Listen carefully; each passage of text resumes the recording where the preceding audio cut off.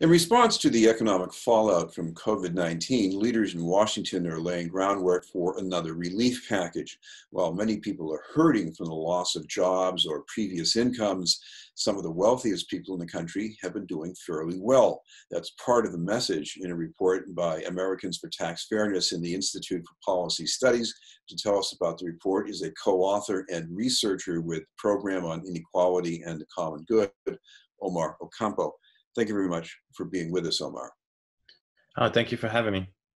Omar, what about this? I mean, it seems strange to hear that some billionaires, I guess, are doing even better than before. I mean, what's going on out there?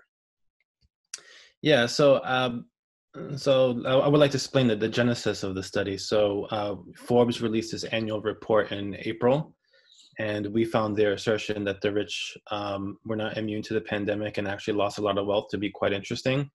And at first glance, that was true. But we decided to track their wealth and see how it would trend, throughout the pandemic. And we've noticed that, their wealth and net worth has gone up dramatically. And I think one of the reasons why is because the stock market and the regular economy is that there's actually a disconnect there, and that the Federal Reserve is basically guaranteeing a floor for investors. So the Fed has lowered interest rates. They're purchasing billions of dollars in corporate bonds.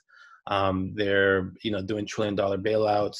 So this is boosting investor confidence, and it helps explain why things are trending upwards for the billionaire class. Now, of course, another thing that doesn't hurt the billionaires is the nature of the legislation in the last relief package. A lot of good things in that package, maybe, but I guess you would call them loopholes too, right?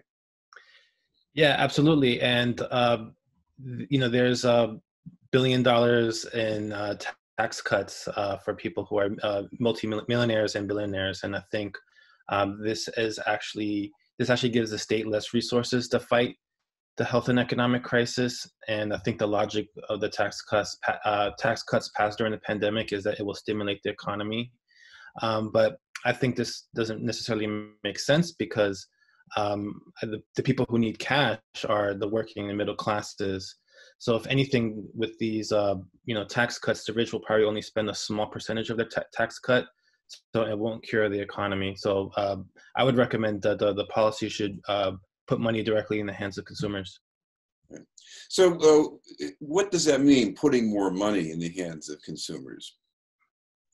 Yeah, so something like what we saw a couple months ago with the $1,200 stimulus check, because it gives them material resources and it gives them material security, and they're also more likely to spend all of that money. So therefore, there's velocity in the economy, so things would be better off.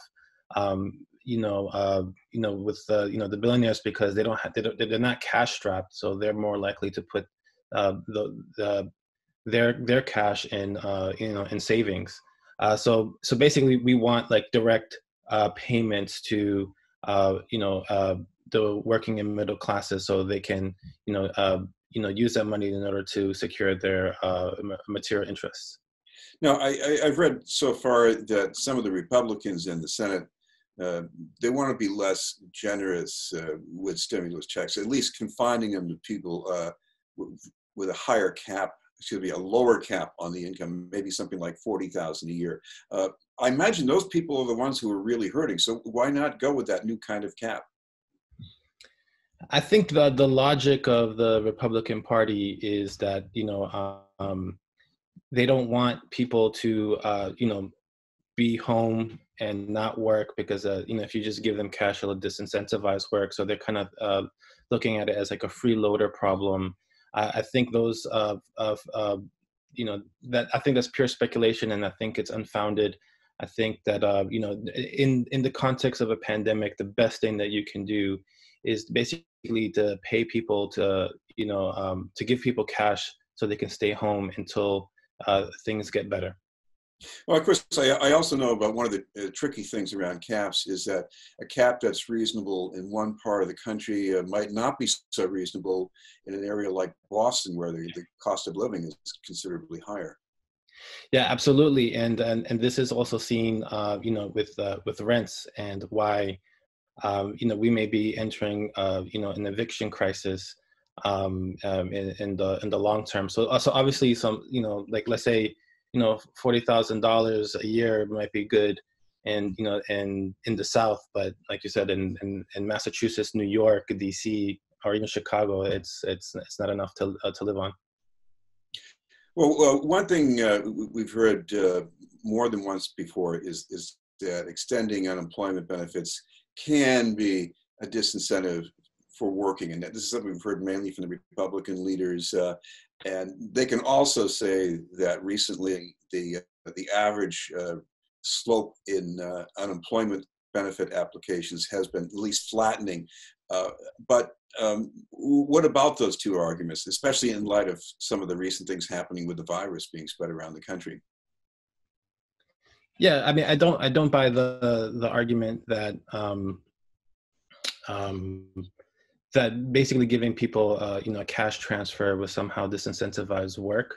I think most people, they find value in work, and they would want to, be productive. I think the main issue is ideological. I think that the Republicans have this ideology that, if you just let things trickle to the top, that or at least give the benefits to the top, as like, lowering the tax rates, that it will trickle down. I think that's completely unfounded. I guess the second part here was that things might have been changing on the ground lately as well, because some of these arguments, they go back a few weeks. Now we've got all these reports about the virus spreading in what are really a lot of red states. Maybe their senators are thinking differently. Yeah, and I think that they're thinking differently because a lot of them are considering closing down again, and in order to provide economic security and material security for their citizens, a new stimulus has to be taken into consideration.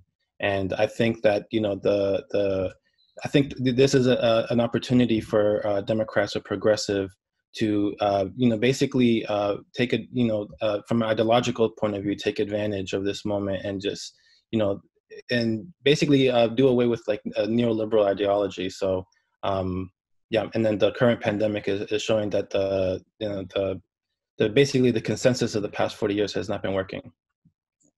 Well, of course, the Democrats control the House of Representatives. They had their own relief package, the HEROES Act. One of the things I think that you like in that was what they want to do with Medicaid. Can you tell me a little bit about that and why it's so important? Unfortunately, I'm not familiar with the Medicaid aspect of the HEROES Act, so I wouldn't be able to answer that one. Right.